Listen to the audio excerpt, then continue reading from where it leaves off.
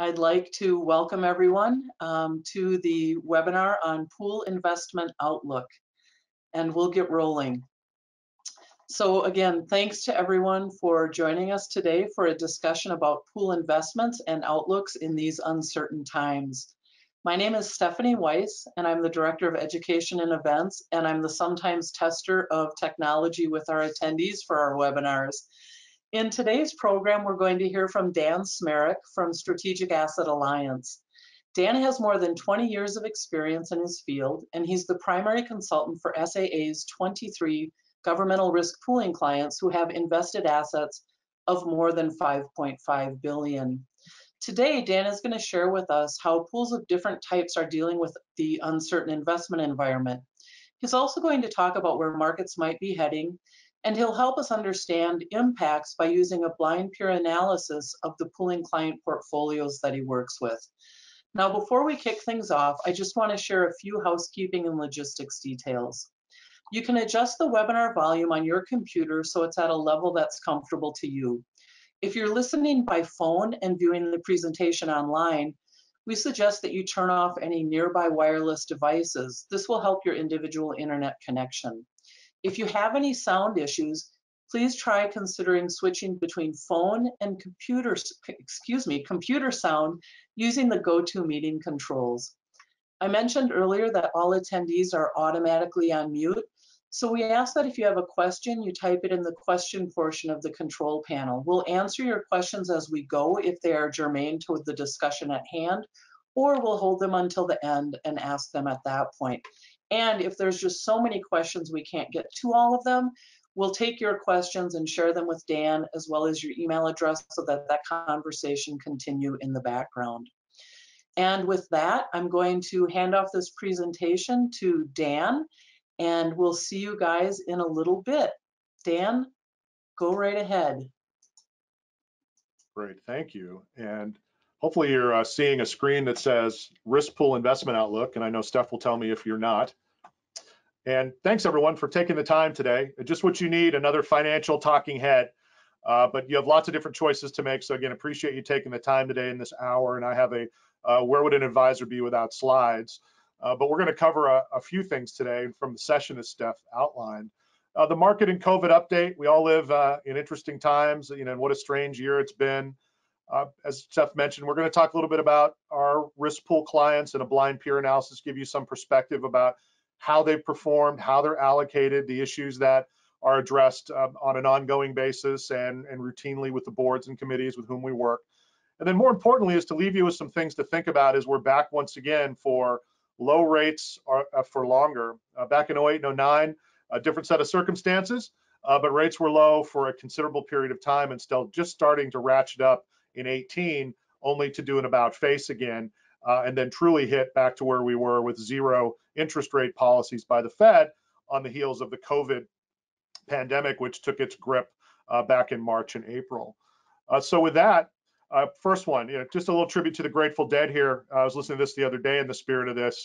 You just really can't make this up. And how do people adapt to surprises? And so when we think about all the financial modeling out there that's done, whether it's by actuaries or asset managers or advisors, quantitatively, we consider when markets go down, we just don't know what's going to drive them. And if anybody would have been predicting a pandemic this year, that was certainly on the long odds side of things, but still impacted the markets. So to give you an idea of how the markets were impacted is looking at, let's start with the fixed income market. Of that 5.5 billion that Steph mentioned that we advise on for pools, about 85% of that amount is in the bond markets. And so we'll start with that largest piece first. And so what you see here is a series of delightfully colored lines, again, with the legend on the right to give you an idea of what they are. And so they're tracked from year to date. So we go back, they're all coalesced as of the end of December 31, 19.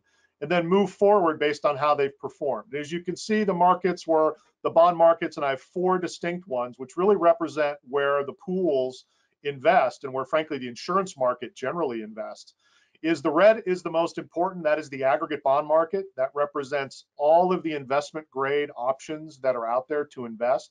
Investment grade means anything that's rated AAA to BBB. Anything below that is high yield. and that's represented in blue.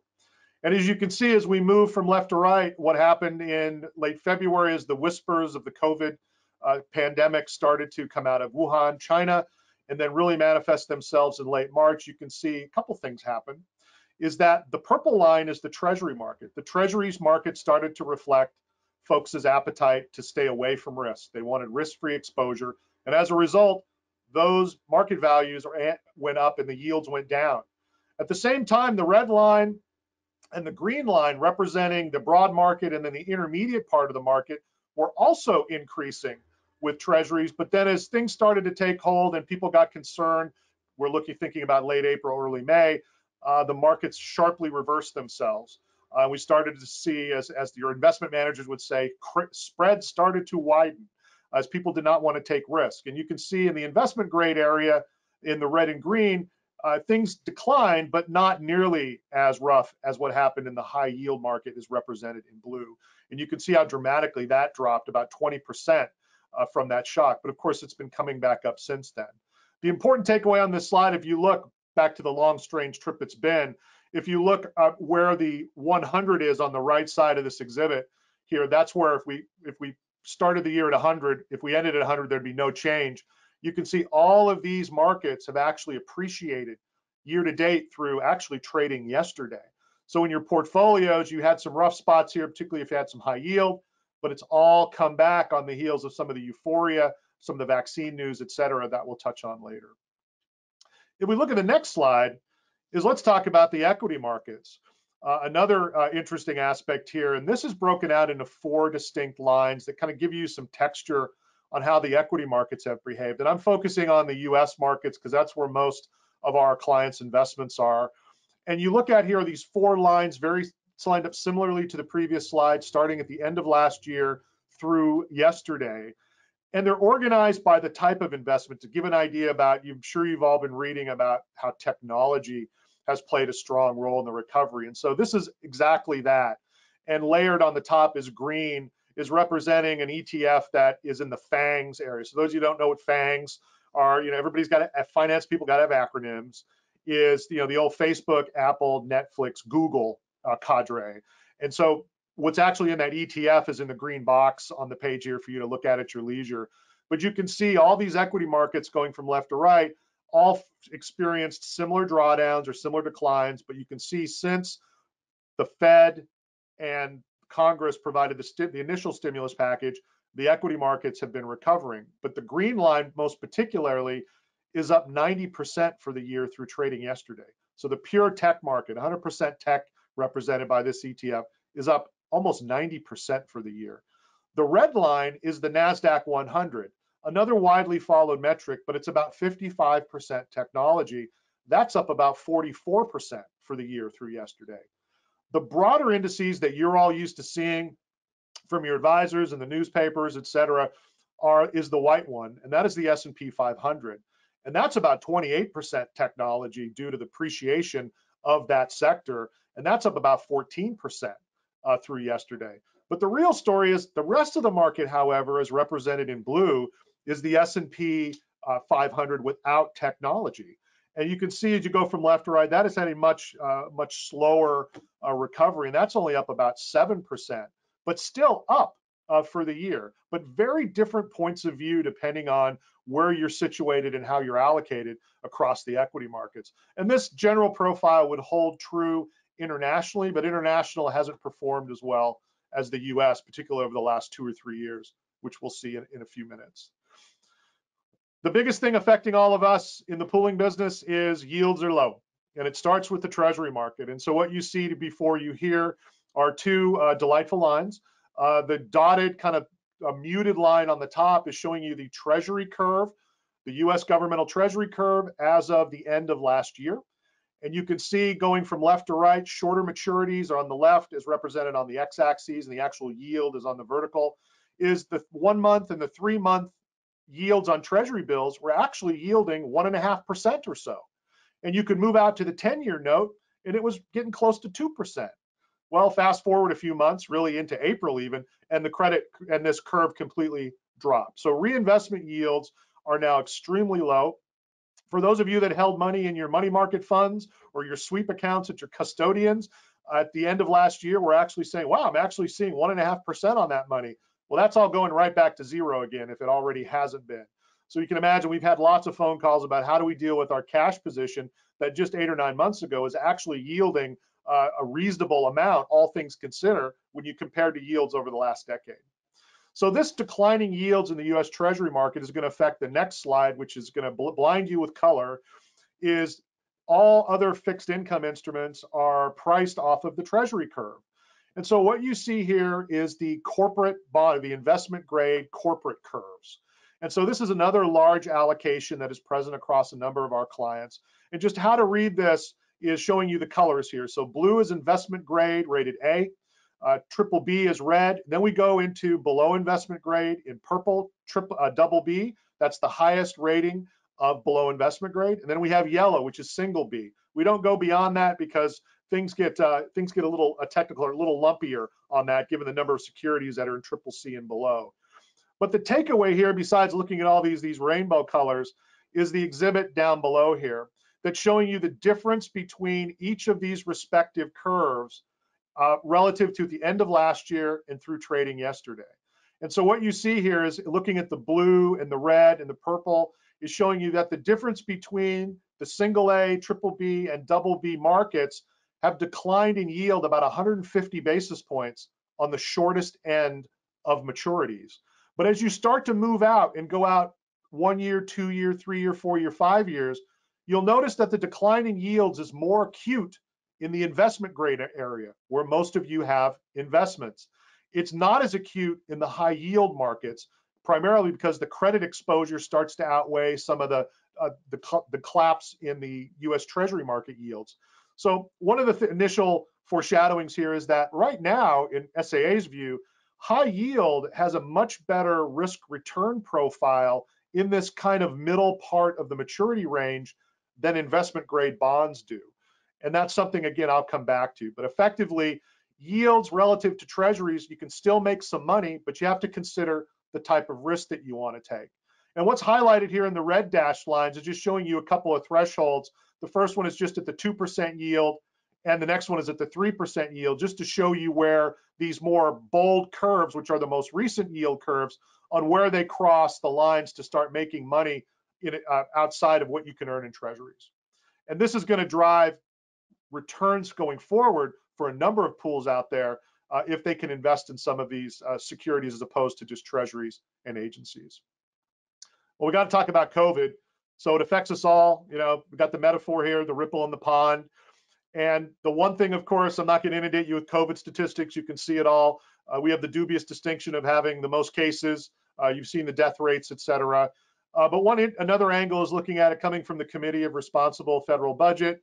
I think that's kind of an oxymoron, no matter what political party you stand in.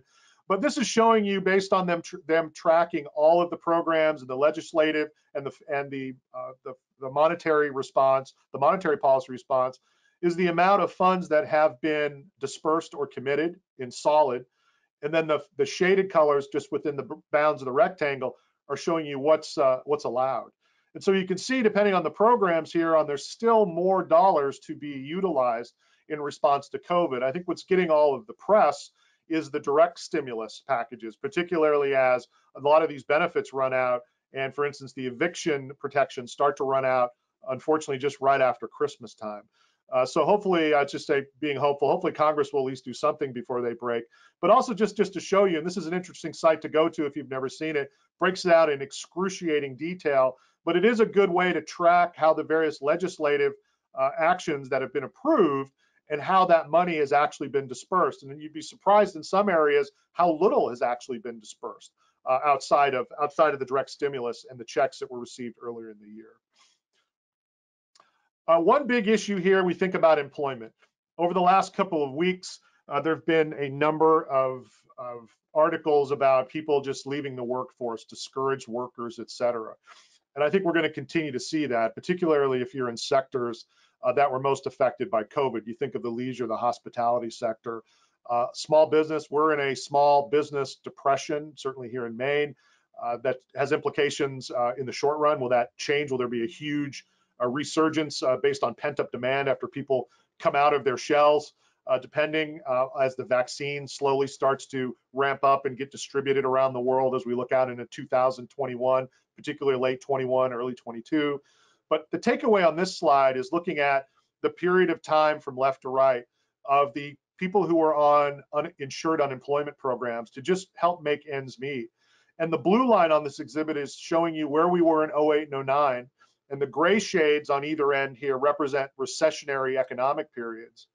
And at the peak of the 08 and 09 crisis, we had about 7.5 million people on some type of insured unemployment, typically through state programs.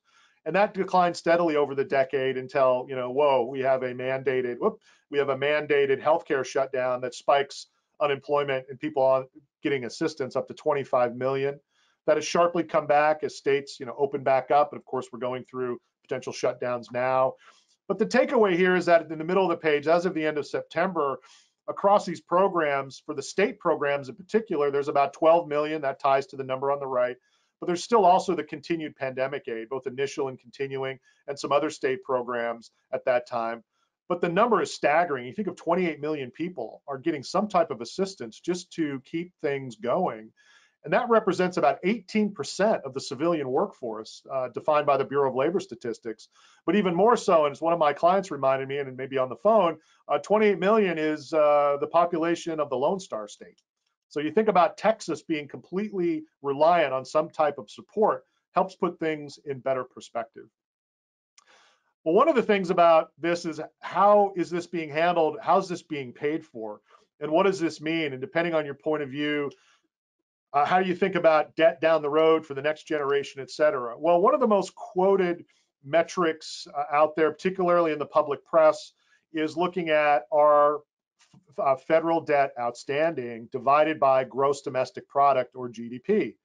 And so if you look on the purple chart here, this rising curve here is just showing you going back to 1900 using the same statistic, the amount of outstanding federal debt.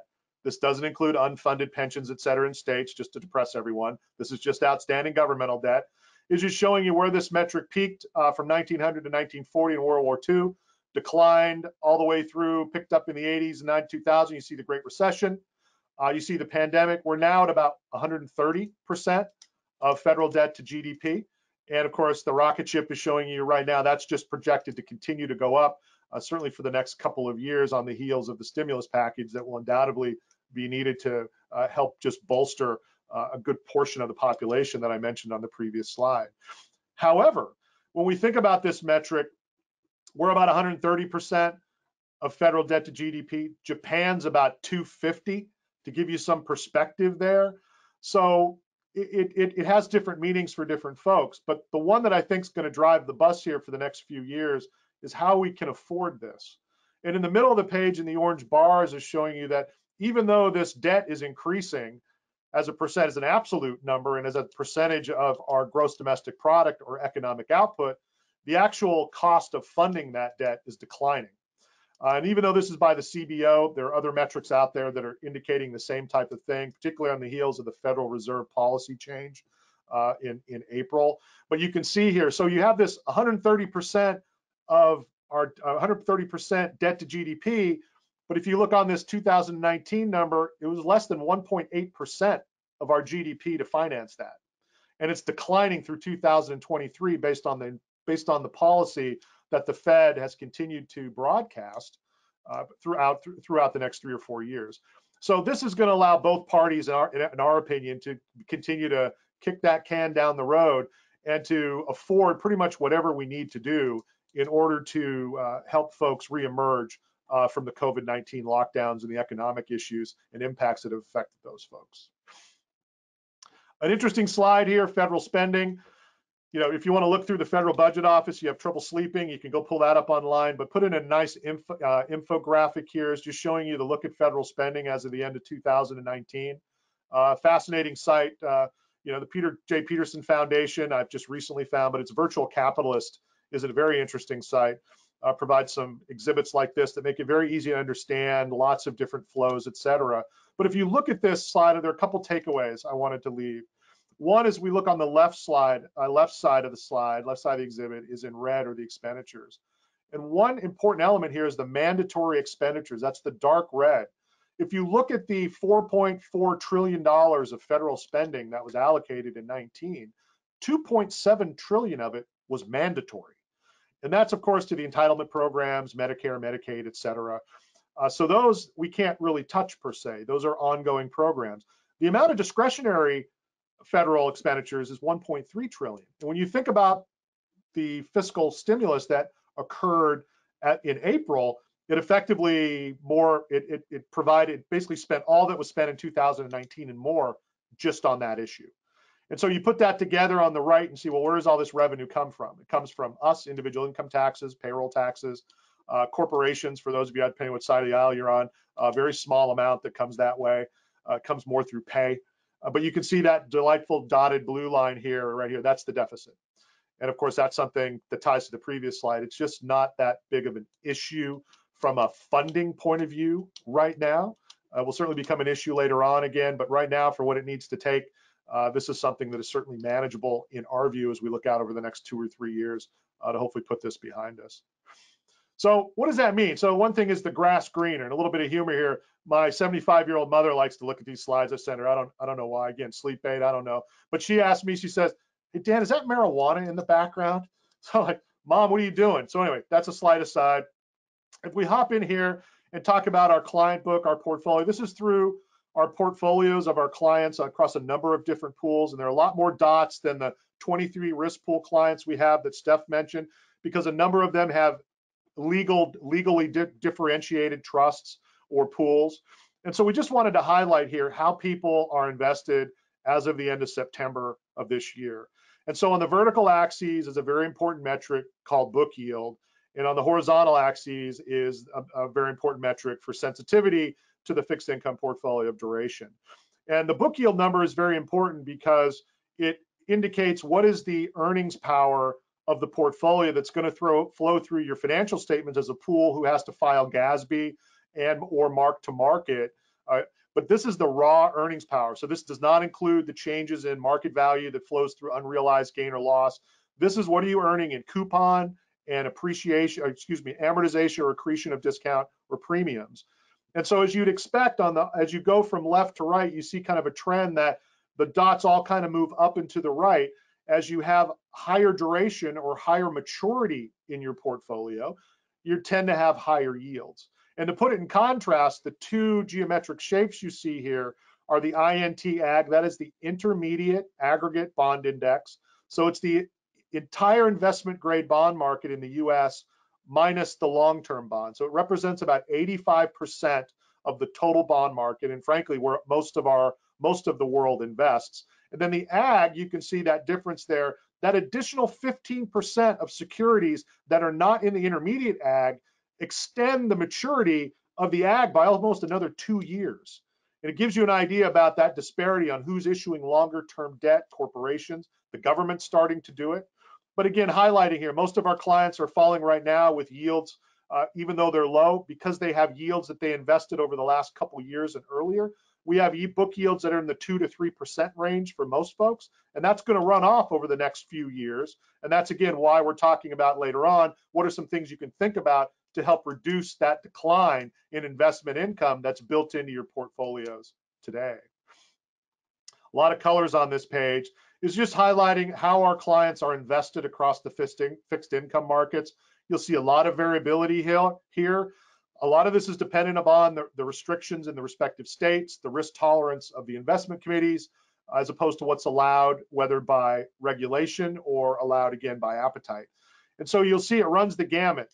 But I will say that the pools that have more exposure and latitude to invest in the light blue, which is corporates and taxable municipals primarily, or purple and asset-backed and commercial mortgage-backed securities, those are the pools that tend to have the higher yields and the higher earned income relative to the pools that are either unfortunately constrained just to invest in governments and agencies, or even worse, in our opinion, unfortunately, don't invest outside of that when perhaps they could. And I'll come back to that in an example in a few minutes to show you the dramatic impact of even just in today's environment, what's potentially available. On the next slide is looking at credit rating. This is important because it ties into, again, risk appetite. So we have sectors, how much credit risk we're taking. Green is AAA, the highest rating you can get. Even though our U.S. government is rated AA plus by S&P and has been for now more than a decade. AA, and then really single A and triple B, that's primarily the corporate bond market. If we look at the corporate bond market now, it's almost entirely made up of single A and triple B securities. There's a handful of double A's and there's 3 triple A's, I think. But some make, but it's Microsoft, Apple, and Johnson & Johnson. And if you look at that, though, you can see the folks who are dipping down into credit, back to my multicolored yield chart, on saying if you have some latitude to invest in single A and triple B corporates, they have much stronger earnings potential than their equivalent maturity treasury and agencies or mortgage-backed securities. Well, let's talk about performance then. Well, great, Dan, how did they do over the last year? And so if we look at what's on this exhibit here, is just showing you over the last 12 months, ending September 30th of this year, here's how the various pools did using as a plotting metric, what's their total return on the vertical axis, which is the combination of income received as well as appreciation or depreciation. In this case, it's appreciation, given how dramatic yields fell during the year, and then mapped out by duration. And of course, the longer the portfolio, the more sensitive it is to interest rate movement. And as interest rates declined, longer maturity portfolios saw much greater price appreciation. Well, now I'm going to let the air out of the sails here. So even though we have folks here in the middle of this band, most of our clients, let's say, that are in the 4 to 5, 3 to 5 duration band, we're up almost 6% on a trailing year basis ending September. When if we go back to the yield page, most of the yields our clients have are in the 2 to 3% range. So how did you get 6%? Again, showing you the tremendous drop in interest rates. So for those of you I'm seeing that we don't work with, you're going to see this in your portfolios too. 6, 7, 8% returns on a year-to-date basis through September, and that's continuing on into a little bit into October and November. It's come down a little bit, but these are not going to continue, folks. These are going to start to naturally decline just on how bond math works. The only way we'd see these again, in our view, is if we saw negative yields. We certainly don't want to see negative yields in our view. Europe did it. It's a failed experiment in our opinion.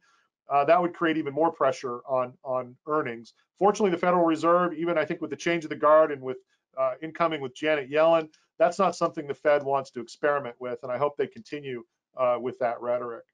So the 1 year has been most pronounced because of the shock in interest rate and the policy change dramatically in April. And if you look at how it affects the 3-year numbers, you'll see you got the same kind of line here, but you'll notice that the return kind of in the middle, it's not 6% anymore, it's about 4.5%. So that 1 year shock, it affects looking in that period, but if we go back in time, these are going to come back more towards what's your embedded yield. And why that's important is yield in your portfolio, your fixed income portfolio, represents about 95% of what your total return is going to be. So if you have a 2.5% portfolio in your book yield, and you see a year like we had last year and you're up 6%, well, you're going to see some negative returns at some point down the road that's going to get you back at the end of the day to that 2.5%. And that's what we're talking about, and we're thinking about what can we do to perhaps stem that decline in performance as interest rates remain low. And one thing that all managers, if there's any other folks or competitors or managers on the phone, they hate to see this slide, and this is fixed income fees. And so what you see is this is the fee base across all of SAA's clients for core fixed income management. And you'll see the median and the average are pretty much on top of each other. It's about 11 basis points per annum. And when you start to go below that number, a lot of those mandates that are down there are constrained mandates. They can invest in treasuries and agencies, maybe a little bit of corporates, et cetera. And those managers have different fee schedules because they can't take advantage of the full spectrum of what's available in the investment grade bond market. Meanwhile, those above it, you can see, have typically full availability across the investment grade markets. And some have also investment accounting and some other services built into them. But I'd say it just continues, if you're looking at this and depending on the size of your pool, one takeaway is the size of the portfolio is represented on the horizontal axes. And you'll notice that there isn't much of a decline or slope of increasing prices per se based on your size. So fee compression continues to surprise us at SAA, and it has the last decade or more, as folks look at the yield environment and determine how are they going to price their product for risk pools and other types of clients. And so this is something certainly beneficial for you all, because low fees, you have to pay your expert something, but these types of fees, lower fees for the value, just translates right down to your bottom line with additional earned income based on your fee level. Well, let's talk about the next part of the portfolio, or that 15% that we mentioned, the SAA client, that's invested in risk assets. And so when we say risk assets, it's anything that's not high quality investment grade fixed income. So this could be high yield, it's going to be US equities, it's going to be international equities, primarily across our client base. What you see here is a metric you're used to seeing is the percentage of risk assets as part of the total portfolio, much like your own personal portfolio. Do you have 60% bonds and 40% stocks? A lot in the press about that lately, how that's maybe gone to roost. I don't know. But this is a metric to look at. You can see our client base typically runs in the 10 to 11% range as a percentage of the total portfolio. Those folks you see all the way to the right, that say P&C, property and casualty, sorry to make this clear earlier, health providers, health trusts, or RE as reinsurers. These are folks that are constrained. Nearly all of them except two are completely constrained and cannot invest in risk assets. The other two elect not to at this time, although I'm working on them. Well, the more important metric that we look at when we think about risk assets is that same dollar amount, but as a percentage of your surplus or net position. And that's so very important because you use your surplus to do so many other things, your reserves, your underwriting, risk management programs, wellness programs, all the other things to support your members and provide availability and stability of rate. And if you look at this basis going from left to right, our highest allocation across our client base of risk assets to surplus is pushing 60%, but the mean and average range about 20 to 23%. Our typical target for folks when we talk about who want to go into risk assets is you got to make it material. So we typically look at 25% of surplus as a starting point to determine how risk assets can be blended into a portfolio strategy to help enhance returns longer term. And in the case of the low yield environment today, actually increase investment income in this environment. If we look at how these folks are invested, going from left to right, primarily you see in the light blue, we're in a sea of blue, that's US equities. If I think about my experience across the pools, a lot of it is when you go in and educate folks on asset classes, it's what they know themselves. What are they most comfortable with in their own personal views, personal lives and investing? And US equities is certainly at the top of that list. Then you can move into international equities, because equities, but yeah, they're international, but there's a lot of international companies, particularly big ones that have US revenue. That gets a little murky. Where you get into, I think, a little more on the educational front is you look into the green, which is high yield bonds. And in this case, purple is another asset class within high yield, primarily bank loans, a different type of high yield instrument. I'm going to come back to that. But as you can see, you go from left to right. We have some folks that are all US equity. We have one P&C company, because of some allocation changes recently, is all high yield.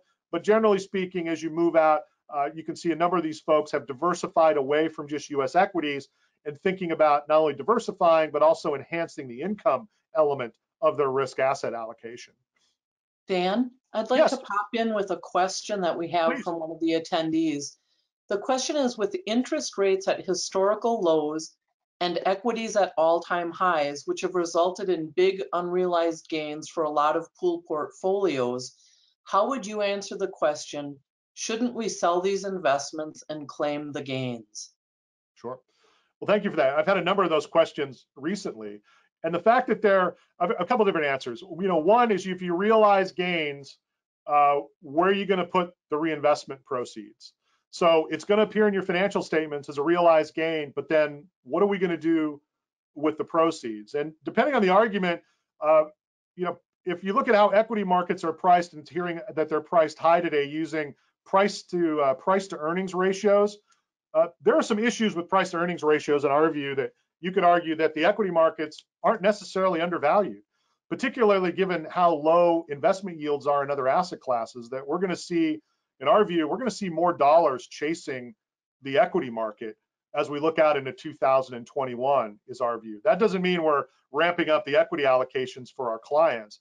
But one of the things to specifically answer your question with the run up in equities is we're certainly very mindful of rebalancing.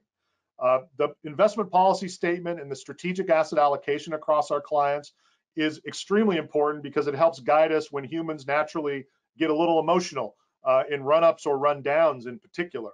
And so I would say that to that question, when we have these gains, if they're falling outside of the targets and beyond a comfortable tolerance range we have, we are absolutely rebalancing and taking those gains and redeploying them. But we're considering redeploying them in a different way outside of investment grade bonds. And I'm going to touch on some of those different spots in a couple minutes. I appreciate the question.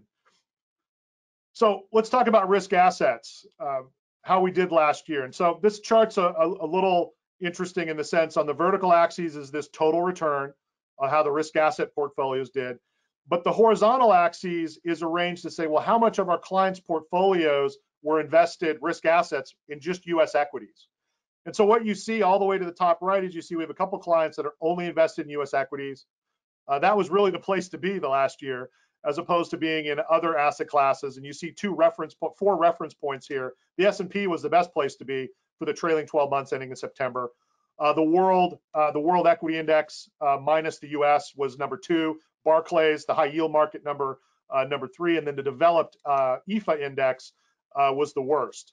And so when you look at where a lot of our clients are, they had a diversified portfolio over the last year and had to endure what happened on the equity markets in particular through September. And you can see most of them are falling in this 2 to 4% range on a trailing basis. It was kind of an ugly trailing year for equities, but we were still earning income during that period of time, again, which I'll come back to. So you look at the last 3 years, same type of thing. Most of these portfolios in the middle that are blended to deal with US equities, a little international high yield, are generating between 4, 6, 7% returns, again, with more income bias in the portfolio. The one thing that has happened with risk assets is when we think about risk assets longer term, is we look at risk assets over a trailing 3-5 year horizon is to outperform fixed income by 300 to 500 basis points, or by a premium of 300 to 500 basis points. That's what we're looking for. Of course, that was pretty much wiped out with what's happened in the markets in the earlier part of the year. But as you've seen, the markets come roaring back, particularly in November, making some of these numbers are going to be uplifting even more through the end of the year. The other metric here, when we think about this, coming back to how we're invested overall, is the invested assets to surplus. And this takes into account everything. So how big is my investment program relative to the total portfolio, so relative to my surplus? And so the larger this metric is on this exhibit going from left to right, the much more sensitive your portfolio is to any change in the investment markets. So we have a couple of highly levered pools that we work with that have almost 500% invested assets to surplus. And even though they have a smaller allocation of risk assets to surplus, their fixed income portfolio, just the volatility in a high quality fixed income portfolio, can have major swings in their surplus value. And this is all part of the the allocation process on what their lines of business are, what they're writing. They happen to be a couple of reinsurers. But generally speaking, when we look across our client book here, most folks fall in this 150 to 200% invested assets to surplus, compared to some commercial carriers, which are going to be could be 300, 400, 500%. So pools naturally are more conservative than our other commercial clients that we have. Well, let's really tie in. Well, what can we do? In SAA's view, some thoughts here. Yields are going to be lower for longer in our view. It brings us back to 08 and 09. Some of the things kind of dusting off some of the things there, and also raising some new items to think about. But I'd like to start with the one thing about returns and thinking about asset classes, and I appreciate again the question of equity markets being potentially overvalued depending on how you look at it, what you think about it. But one of the things I always keep in mind is what's our horizon. And so on this exhibit is a slide that for folks we work with have seen on a number of our quarterly reports, and we walk through with boards, is when you look at the stock market and the bond market, or a 50-50 blend, and this goes back from basically post-World War II through the end of 19, and you break these periods into trailing 1 year returns. If you look all the way to the left, you'll see that things can be extremely volatile in the equity market, with a high of up 47% and a low of minus 39%, actually attributed to 08 and 09. You can see when you start to diversify, you start to reduce the drawdown, as we call it, or that downside volatility. But interestingly enough, as you move out through time and you take the same amount of data, but you do rolling 5-year periods, rolling 10-year periods, rolling 20-year periods, a lot of these rolling year periods for this thinking in the pool's time frame are much longer than the individuals working or running the pool. So when we think about the going concern element, you can actually potentially stomach a little more risk in the portfolio when you think about it from a horizon point of view. But you have to be able to tolerate these short-term swings in markets for your financial statements to achieve these longer-term benefits that you see in rolling 10-year and rolling 20-year periods when you move into riskier asset classes, in this example being stocks. Well, to put some perspective, the last 10 years on how we're invested is, if you look, this is showing you the risk and return, a very common way to project these things, of return on the vertical axes and the standard deviation or the volatility of those returns over the last decade ending November. The crosshairs, to make this a little easier to read, is the S&P 500. And we have cash all the way down here on the bottom. That's even lower now. And as you move up and to the right, you can see, tying back to my point about yields, the aggregate bond has lots of govies in it, governments and agencies. High yield bank loans, corporate fixed income, high yield, they all start to earn more because they have a higher embedded yield element to them, but they are a little more volatile than just the aggregate bond market. Then you move into equities, kind of a lost decade for the international world in both an absolute and a currency basis. And being in the S&P 500 or the larger stocks has certainly been more advantageous than being in mid-cap and smaller stocks. But still, it follows the general trajectory for most of the clients that we have, just as a matter of fact, that the more you moved into these asset classes over the last 10 years, the higher your returns were, and you had some higher volatility. But when you put them all together, you actually helped reduce volatility in the overall portfolio relative to just having it invested in the aggregate bond. So what do you do? The quest for fixed income, and we think about what can you do, what can your advisor do, what can your manager do? You really got 5 major switches when we think about that 85% of SAA's risk pool clients and bonds. You can tinker with duration or the maturity of the portfolio. You can tinker with credit quality, high yield. You can tinker with liquidity. You can tinker with structure, like commercial mortgage-backed securities and other structured instruments in the mortgage market, asset-backed securities. Or you can deal with leverage. You can actually take all of these and add an element of debt to them to enhance returns. That kind of works both ways. I'm going to stick with the top 4 here in this exhibit. And let's look at yields. Hey, a lot of numbers on this page. Wanted to just highlight all the way to the right, just showing you how dramatic yields have fallen for the year. You can see all the down arrows. A lot of these have fallen more than 100 basis points. And another takeaway here is in the middle of the page, the difference between the US aggregate and the global aggregate bond. At the end of the year, the US was out earning the global market by about 100 basis points. That's declined to about 29 basis points now, to show you the convergence of overall global monetary policy in light of the COVID pandemic. If we look here, kind of thinking about income and volatility, this is looking at 3 widely used asset classes for fixed income. We have the 10-year treasury in red. Solid red is income only. We have investment grade corporate bonds in green. Solid green is income only, and blue is high yield income only. And what you'll notice is how steady those lines are as you go from left to right, going back this goes back to 1996. Sorry, 1990. And you can see that as you stack and you go above treasuries, you earn more income. Back to my point, you're going to out earn treasuries, which means you're going to out earn that market under any number of circumstances over a longer horizon. And high yields even more so. The one thing you'll notice is the dotted lines represent the total return, or the swings in market value associated with these 3 different market sectors. But you'll notice that the red and the green aren't so different from one another as far as how high or low those go. And then high yield has certainly more pronounced, but just showing you it's not as volatile as I think feedback I get from our boards that I've talked to or done education sessions on. When you think about high yield in the long term, given how much they out earn core fixed income, especially in today's environment. Reinvestment yields for an intermediate bonds are less than 1%. You can buy high yield for 4.5% to 5%. A real live example for a pool asked me, unfortunately, they've only been able to invest in governments and mortgages. They're trying to go back to their legislature to see about, can we even get corporates in the portfolio?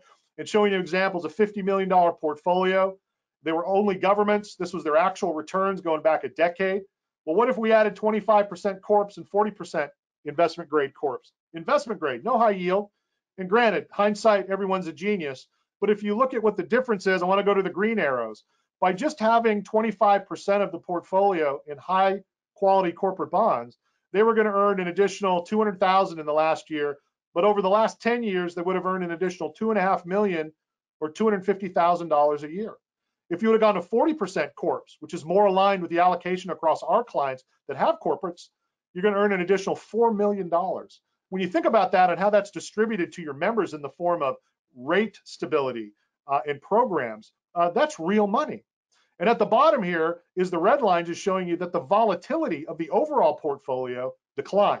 So not only did you earn more money, you also saw lower volatility, i.e. the only free lunch in investing, in our view, is diversification. And so that is alive and well here, and a very representative example for folks who are constrained moving into other portfolios. If you added high yield, this would be even more pronounced. So let's talk about high yield quickly. So we have the investment grade bond market, $6.7 trillion at the end of September. Floating rate loans is a section of the high yield market, 1.2 trillion, and then the high yield bond market of 1.4 trillion. As an aside, as a fun fact, the Amazon's market cap is about the same size as the US floating rate bond market, 1.2 trillion. Give you an idea what's going on in tech as opposed to the bond market. These are two areas where our clients have been. What we like about floating rate bank loans, as an example, is showing you the yield on these instruments versus the duration. Most of our clients here, you look at where the aggregate is today, municipal bonds, where folks are investing if that's their benchmark. High yield and floating rate bank loans tend to be shorter durations. High yields are actual bonds, but floating rate bonds are a different animal. They're floating rate instruments that have almost no duration exposure. It's pretty much a credit instrument only. And given the time, we have enough time to get into that, but leaving you with that, a very different type of profile when you think about high yield, of being able to pick up yield in a low environment that's still yielding anywhere from 4 to 5% currently. Private credit is another one. Private credit there are different classifications of corporates. You have publicly traded corporates, those are fully registered. You have a type of private called 144A corporates that are issued only to qualified institutional buyers north of invested assets of 100 million. Then you have pure privates. These are placed directly with the investors. This happens to be from a firm that we've worked with in the past and do not currently. Securing Asset Management is just showing you, going back to their purchases, going back to 08 to the September of 2020, investing in private credits as opposed to public credits. Here's how much additional spread they earned relative to the public market. When you see that 42 basis points in 08, current environment 19 and 20, 67 basis points, 92 basis points.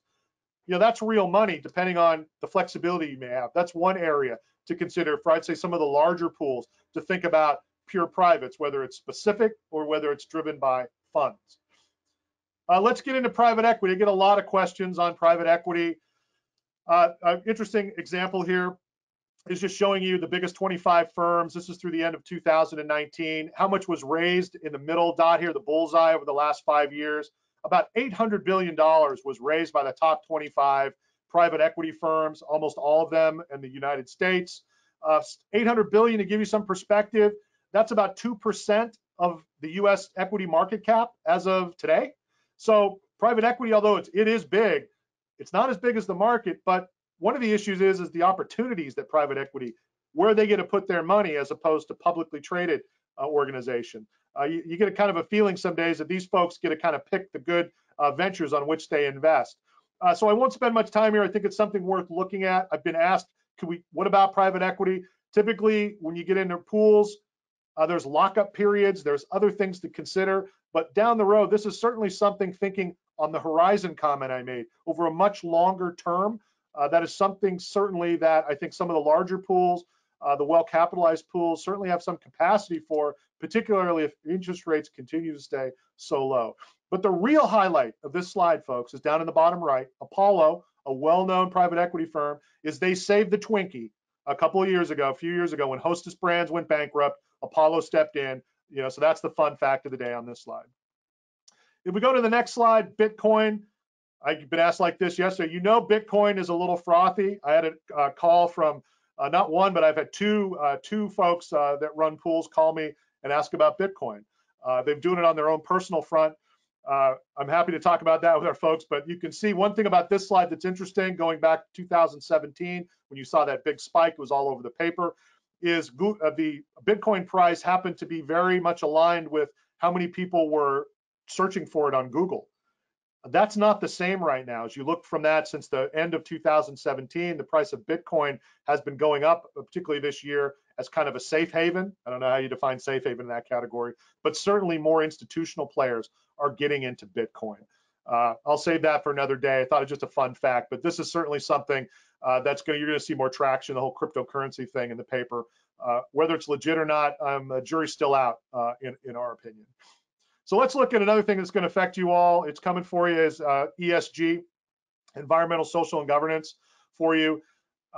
I've shown this slide to a number of our clients. The E is a lot easier to get your hands around. If you don't want coal, you don't invest in coal. You don't want oil, you don't invest in oil. You got other things here, water scarcity, et cetera. A lot of different things mean things to different folks and the importance. And you move to the other two, social and governance, they also tend to be, a highly technical term, squishier, depending on what the values, the perspectives are of the underlying pools. But all of these are certainly playing a much larger role in how companies are being viewed, how fixed income managers are reviewing credits, not only as part of their normal credit process, but how the ES&G focus is now helping them, or hindering is the wrong word, but helping them reevaluate how they're looking at credits in light of the ES&G. This is just coming for you. So we certainly would rather be more active about it with our clients than reactive as this continues to gain traction. Well, how much traction do we have here? Is showing you from a biannual study done by the Global Sustainability Investment Review here. In 16, $22 trillion of sustainable investing was in place with this analysis. 16, 18, it's up to 30 trillion. The 20 figures come out in early 21. This number is going to be north of 40, probably closer to 50 in our view. Just showing you again, $50 trillion. Again, that eclipses our equity market cap in the US by about 20 trillion. That's a kind of an estimate showing this is continuing to exponentially grow in importance, and certainly being driven by demographics, primarily the millennials at this time.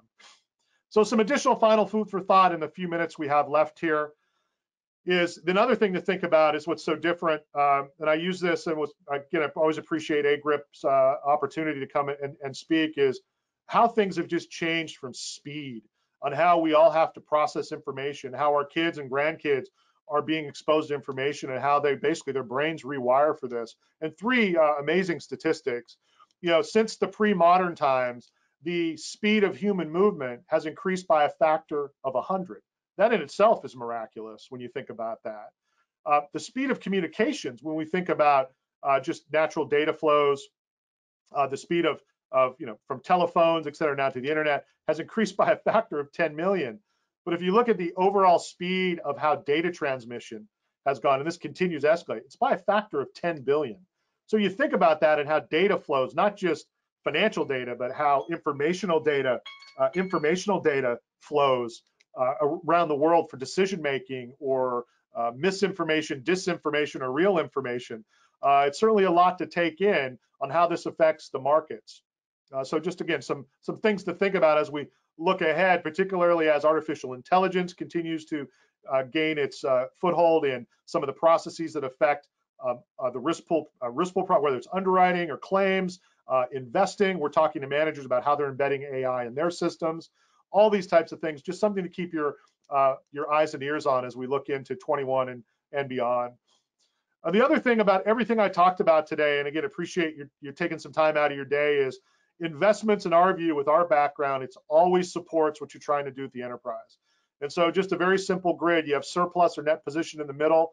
What I talked about today, the investment risk here in the bottom right, is just one of the quadrants of the major elements that you all have to deal with in supporting your members through underwriting, the types of products you offer, the type of coverages you offer, to reinsurance and reserving. We know what's going on in property reinsurance. The reinsurers are tightening up. Operational risk, your people that go home every night. What are you trying to do on that front? Disaster recovery, COVID plans, how remarkably seamless it was to have calls like this today across multi-generational boards. I'm still surprised at how easily they took to it, although they had to be forced to it with COVID, is my only caveat. And so throughout the day, all the types of ideas, some high-level ideas I left you with, again, thinking about high yield a different way, thinking about perhaps equities a different way, thinking longer term, thinking about private credit, just a couple of the things to think about that may actually have a better risk reward profile than the investment grade bond market. And so when a board member says to you, well, it's really safe, we're going to be comfortable, we're in high quality investments, well, that's true in one regard, but if I can earn a much higher rate over a longer period of time with volatility I can stand, isn't that the less riskier way to go as we think about it? And so with that, I would just really appreciate your time today, and thank you. I'll turn it back to Steph if there are any other questions. Thank you, Dan. We do have another question that came in, and it's in relation to the presentation you did with us in Orlando, as a matter of fact, which seems almost decades ago. So it was only, what, March, maybe 9 months ago? The attendee asks and pointed out, you brought up machine learning. And in March, you talked a little bit about some of the challenges of machine learning, things related to data management, potential surprises, a winner-takes-all environment, as well as lack of transparency. And they're wondering what sorts of changes you've seen in the last 9 months around any of those challenges and where things have started to move toward, or if it's just not far enough along yet. I appreciate the question. You know, I keep because I'm personally interested in that and how I think about AI. I mean, it's continuing to move along in the investment world, particularly in the larger firms that have, you know, vast amounts of capital and resources to deploy. But I'd say one area where it's being most deployed is, you know, the disclosed information, financial information, the publicly available information. You know, that's easy to get. How it gets collated and synthesized is, you know, I say fairly straightforward for, you know, the folks who deal with that every day. It's the unstructured data that I think where artificial intelligence, they're trying to yield fruit there for all the other types of data that's not relevant to a public disclosure by a company or even a private investment, depending on what sector they're in, what they do, how they're gathering information, whether it be from satellites, you know, where they sit, you know, pollution issues, demographics from where they are. How do they factor all those in to find or discern patterns that no matter how seasoned an analyst is, they're not going to view? So if you look at all the major sites, or you look at, you know, even look at Google AI, and you go out and get a sense, AI is being experimented with more. That's ramping up, and you can see and get a sense for that when you look at some of the exchange traded funds that focus on innovative technology. Type that in Google and take a look at some of those. You're going to see some AI ETFs that will point you in some very interesting directions about what some of these AI firms are doing with respect to what I, you know, just briefly touched on in my cursory review last March, and get in as much detail as you want depending on what your sector interest is. Wonderful. Well, Dan, we don't have any additional questions, so I think with that, we should say thank you to our attendees for taking time from their day to join us. And of course, thank you to you for joining us and always being such a strong supporter of our pooling community. Thank you so much for your time today, Dan. You're welcome. And to our attendees, have a lovely remainder of your day.